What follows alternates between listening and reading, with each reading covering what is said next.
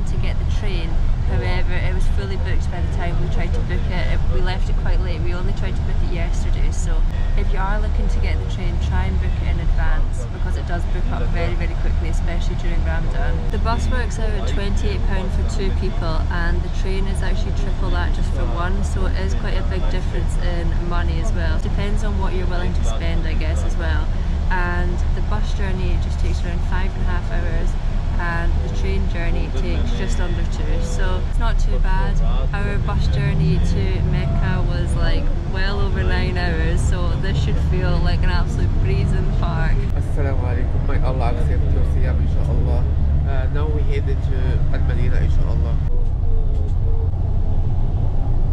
Bus drivers just stopped and you can see over there there's a little camel in the field.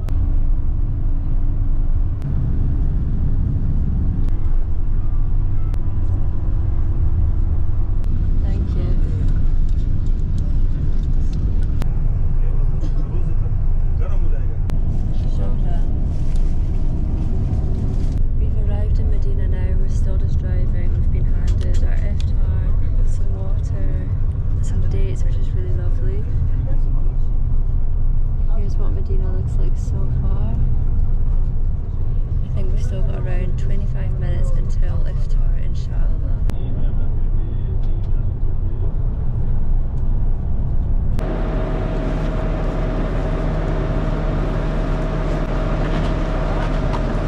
I was expecting to have the Iftar on the bus, but we actually made it here a lot quicker than expected. It only took us 5 hours, so we have still about 10 minutes until Iftar. Now we're just waiting here by the main road just to get a taxi to the hotel.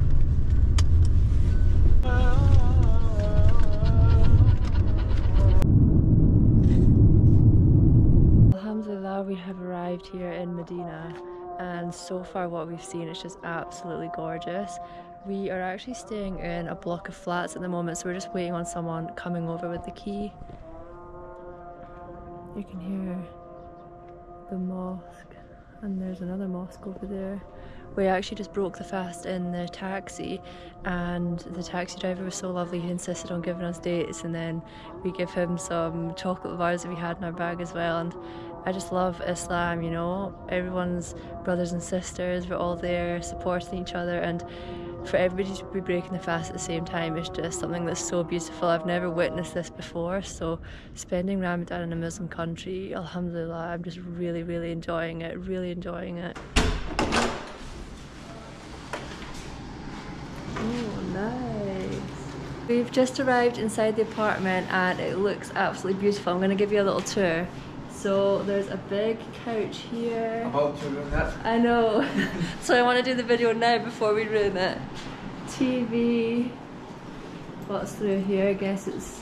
Oh, massive bedroom. This is so nice. Look at this on the ceiling as well. A massive heart with a heart inside. That's so cute. There's a Quran there. Prayer mat. Let's have a look through here. Oh, a big kitchen. A washing machine as well, that's really handy. Fridge, table. This is really, really nice. Now through here must be the bathroom. Yeah, large bathroom. This apartment is honestly so lovely, so lovely. So we're booked in here for the next 5 nights, and I'm really looking forward to seeing what we get up to here in Medina, inshallah. Assalamu alaikum. It's now 2 days later. Yesterday we just stayed in the apartment and relaxed after all that travelling. Since being in Saudi Arabia, we've not really had any time just to relax. We've just been on the go the whole time. So today, inshallah, we are heading to the Prophet's Mosque, known as Masjid Al-Nabawi. I am honestly so excited for this. On the TV here in Saudi, on channel number 1, they always show Masjid Al-Haram and then the Prophet's Mosque as well. And yesterday, to see everybody there breaking their fast, it just looks so nice. So I'm really looking forward to going. It's about 8 kilometers from where we're staying just now, so we've ordered an Uber. Currently the time is 20 to 4, so inshallah we'll be breaking our fast there.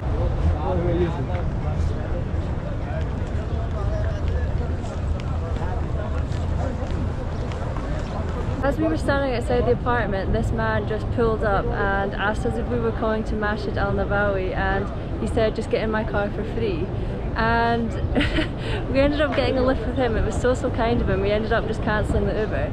But I feel like if that was anywhere else and somebody said to you, get in my car and I'll give you a lift for free for 8 kilometres, you would think there was something really strange about that, and it would kind of give you the fear. I know if that was back home and somebody was waiting outside my house and offered to give me a lift for free, I would think there was definitely something very weird. But here, it's just, everybody's just so unbelievably kind, and yeah, it's just such an amazing place to be. Alhamdulillah, really incredible. I've seen this place so many times online, and to actually be here is just so incredible, mashallah.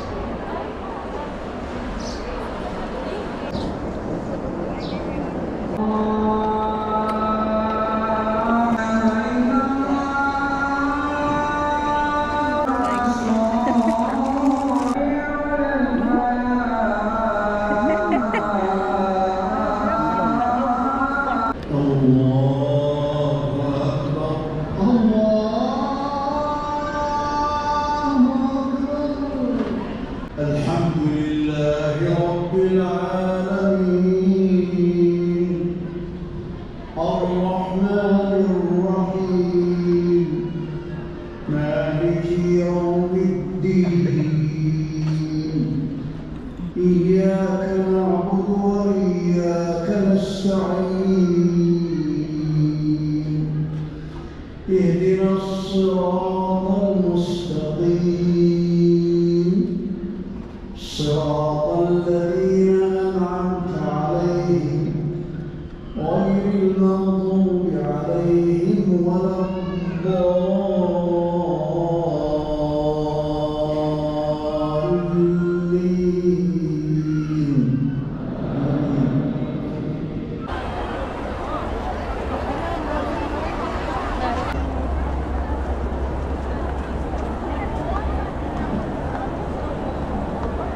Me and Hamza agreed to meet at gate number 35. We didn't want to make the same mistake as we did in Masjid al-Haram, so we should be over there somewhere. I'm a little bit late because I got really lost and I've just been like wandering around trying to find it. I can already see him, he's the one with the purple jaleba on. There he is. I was looking for someone in a purple jaleba because his one really stands out, and I knew that I could spot him from the crowd, but he had something on his head, and from a distance it looked like he had ginger hair, and I was like, no, that's not Hamza. But he actually switched his hat with somebody else. I've got a Moroccan jaleba with a Pakistani hat. So half. Yeah, but they match really well. Does it? Yeah, it's got bits of purple and pink in it. Yeah. Mashallah. So we just finished catching up with Asr and then Maghrib prayer and broke the fast inside the Prophet's mosque, which was just such a beautiful experience. When I first sat down, I didn't take a prayer mat with me, so I was just sitting on the bare floor. So if you are coming here or Masjid al-Haram, I would definitely take your own prayer mat, so because you could just kind of end up sitting on the floor, so especially to have your own prayer mat. But a lovely sister that was sitting next to me actually gave me, she had two, she gave one to me so I could pray on it, which was just so lovely of her. She didn't want to eat a full yogurt, so she shared half of hers with me, and she was really lovely, and she kept going up and getting me tea and things like that. And she was a sister from Saudi Arabia, actually here in Medina, which was so nice. And I met another auntie as well. She was from Pakistan, and we exchanged phone numbers to keep in touch, so really nice vibe in there. When I went in, I felt quite anxious because obviously me and Hamza were separated and I'm here by myself, so I am a little bit shy, but alhamdulillah I was surrounded by really beautiful sisters and I had a really lovely time, alhamdulillah.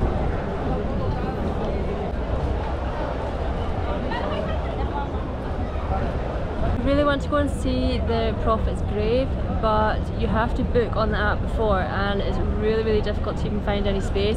As soon as you go on the app, everything's just fully booked. We have heard from a few people that if you just sit on the app for about half an hour and keep refreshing it, it's then gone.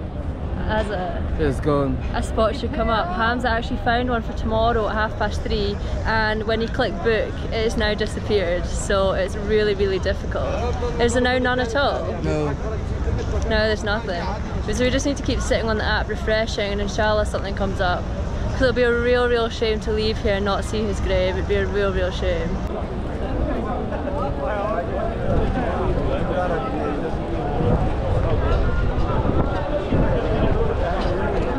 Assalamu alaikum and good morning to you guys. It is now the 29th day of Ramadan. I just cannot believe it. Yesterday we left the apartment and we broke our fast in Masjid al-Nabawi again. We spent a lot of time trying to get in to see the Prophet's grave, but unfortunately we weren't able to do so. The app is really quite difficult to work.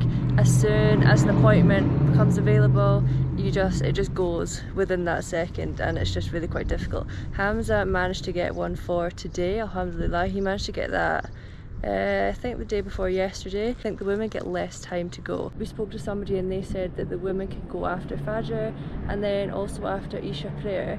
However, alhamdulillah, I can't believe it, but Hamza's actually managed to get me an appointment today as well at 10 o'clock, alhamdulillah, and his appointment's actually at 11, so they're very, very close together. Can't believe that he managed to do it, alhamdulillah. I am just really, really looking forward to hopefully being able to go today. I hope that it all goes ahead.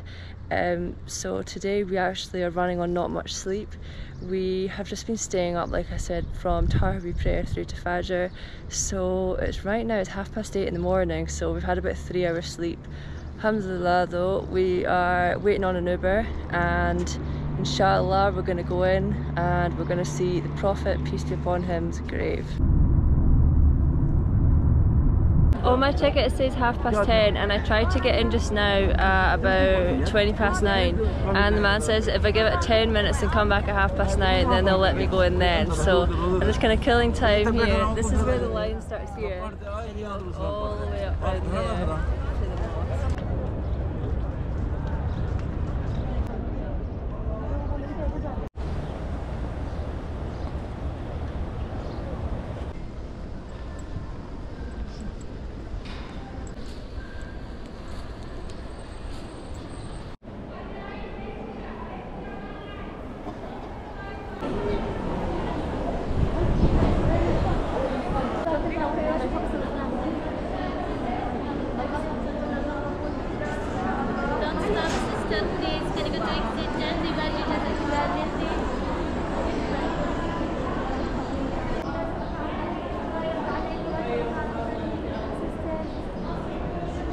I showed you what I seen inside of the Prophet's mosque where the grave was. To be honest with you, I'm really, really annoyed about the whole experience because when I arrived in, I've watched a lot of videos on YouTube, so I was kind of knowing what to expect, see the big gold gates, and that's what I was looking for.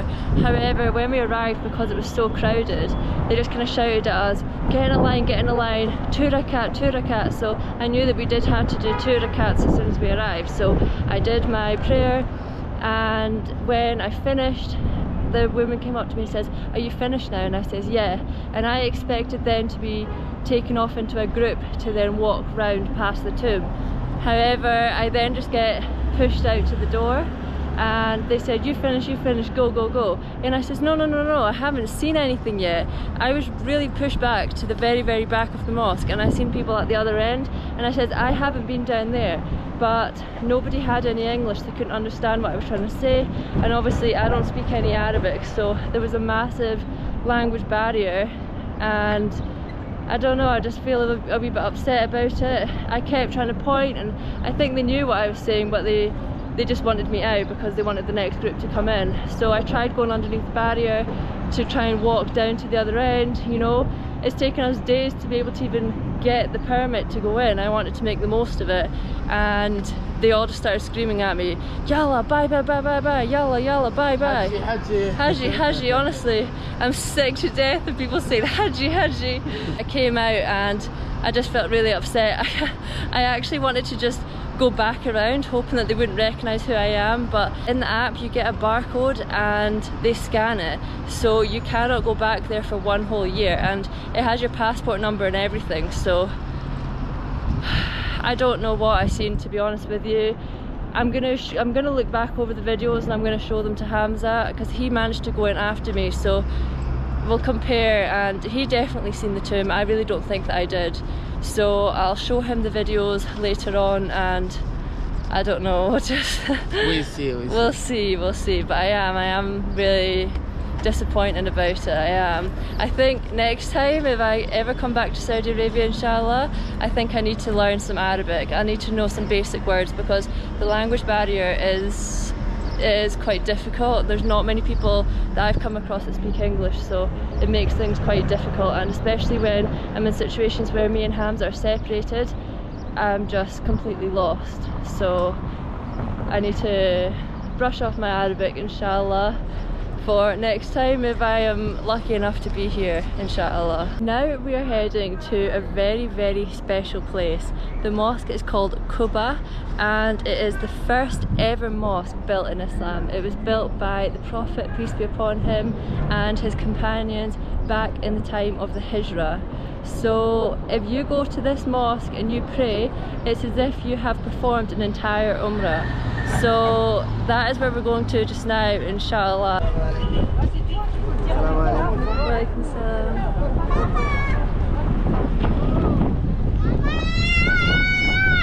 This is us here, just arrived. It looks absolutely stunning. It's so busy here as well, like it is everywhere else.